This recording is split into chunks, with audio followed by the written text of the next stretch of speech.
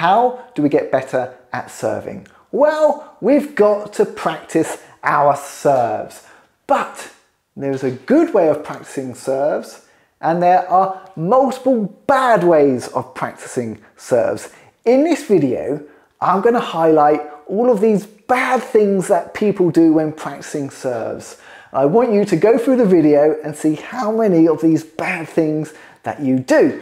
And once I've told you off, you won't be doing it in the future and you'll be practicing your serves in a good way. So, are you ready for your telling off? Let's have a look at the bad things people do when practicing serves. Number one, people think they can practice serves by just having one ball. Now this is a complete waste of time because you spend most of your time going to pick the ball up. Okay, so when we practice serves, we want to have access to multiple balls. You want to have a box of balls which you can keep to the side of the table, or even better still, you can get one of these bags which connect to the side of the table. These are absolutely brilliant for service practice because they clip to the side of the table and therefore you don't even have to bend down. You just collect a new ball and then get ready to serve again. The second bad thing people do when practicing serves is they stand too upright. It's just a bit lazy. Standing upright, they then serve. Their serves are a bit bouncier because they're hitting it from a higher position. It's not good quality practice. When you're practicing your serves, get down into the position you would actually use if you were serving in a match. Okay, we don't want any laziness. We want to replicate what it's like to serve in a game. So no upright serving. Get down into your proper service position.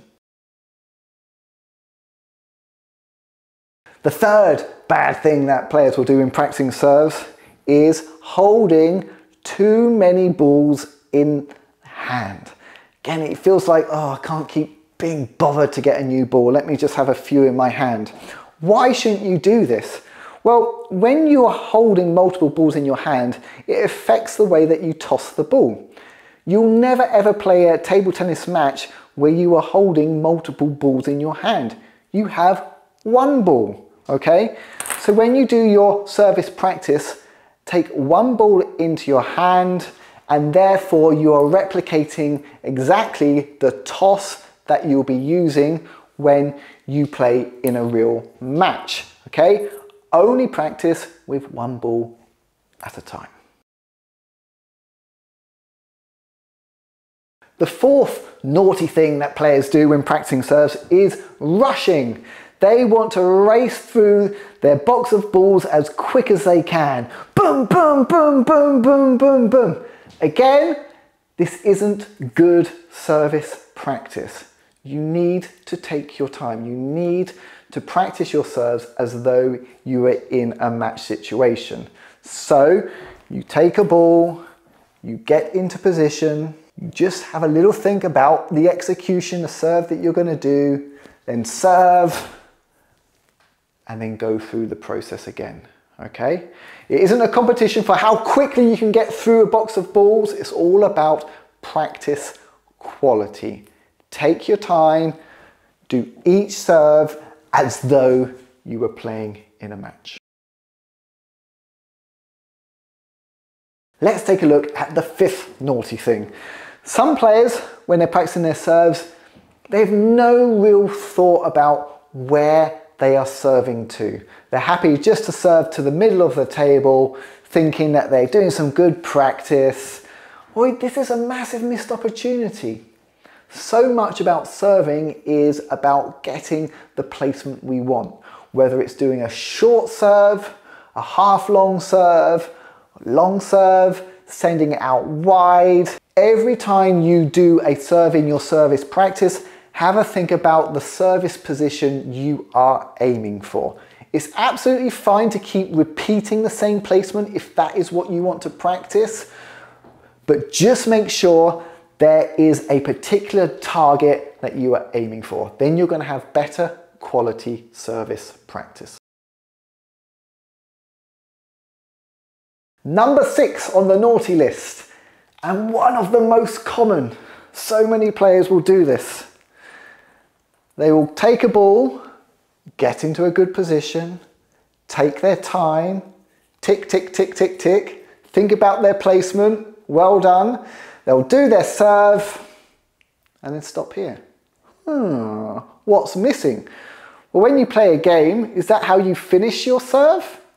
You just stay in the same position? No, you recover into a neutral position, ready to play the next shot.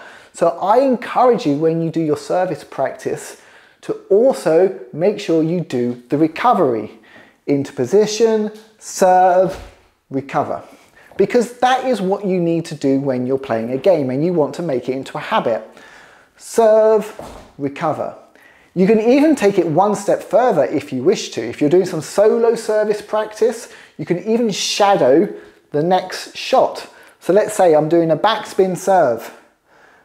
Backspin serve, recover, loop.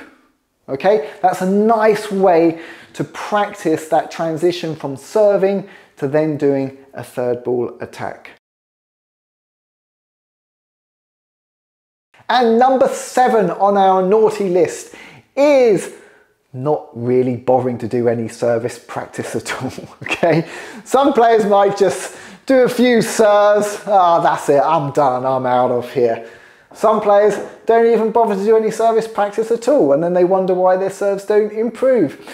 So to do good service practice, you need to spend a little bit of time, okay? How much time? Well, you know, how much time have you got? But look, if you're going to do service practice, minimum, absolute minimum, spend 10 minutes really practicing your serves well, and it will make a big difference to your service ability. If you have more time, spend longer practicing, that's fine. But think about, when you do some service practice, can you do 10 minutes of really good quality service practice and see what impact that has on your game. Thank you very much for watching. If you like this video, please make sure you subscribe to my YouTube channel and take a look at one of my other video tutorials. See you all again soon. Bye bye.